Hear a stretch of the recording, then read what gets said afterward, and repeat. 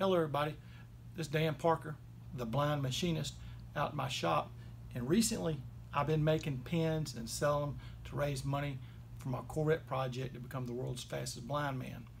Well, I got a new line of pins coming out that I'm going to call the Executive. It's a really high-end piece. It's got a lot of intricate gold trim on it, and the two aluminum bodies I machined will be black powder coated or Cerakoted. But I really wasn't happy that this part was smooth. The other pins I've been making, I had a knurl on there, but Jennifer says she doesn't think the knurl will look good on such an Executive type of pin. So I came up with a different design that I want to try. I want to cut some ball nose grooves into the pins. And so, me being totally blind, I had to design a jig fixture that I could, machine the parts by myself. So I took two pieces of hex stock, machined a shoulder, threaded one end, put a bolt on the other end, and this end has a shoulder in it too. So it centers my pieces. I can cut a groove, index it one flat, lock it down, cut a groove. So I'm going to show you a little bit how it's working.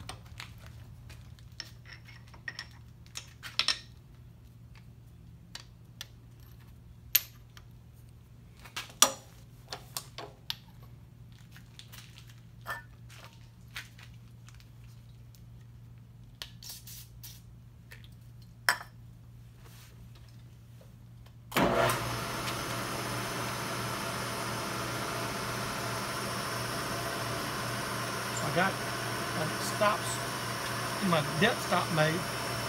So I have my mechanical stop under the mill table I made the other day. So touching that stop, so I'm going to feed back all the way down.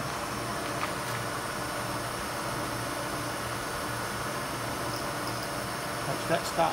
And I always go back and make another little pass. Just make sure there's no extra shavings in there.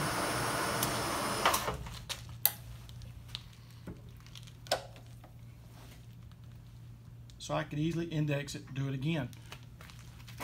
So that's what we ended up with. There's one groove. So I'm going to show you one of the pieces that I made today that's a finished product. You can see that one's been deburred and scotch brighted, and that's going to be where your finger goes. And I think it's going to be really nice, show some detail in the machine work and the design. And so we're looking forward to get these made. Going to send some out to some sponsors, and we'll offer them for sale. Our website's coming soon, theblindmachinist.com. I appreciate everybody following me and hope to give insight that a blind man can do machine work. Thank you.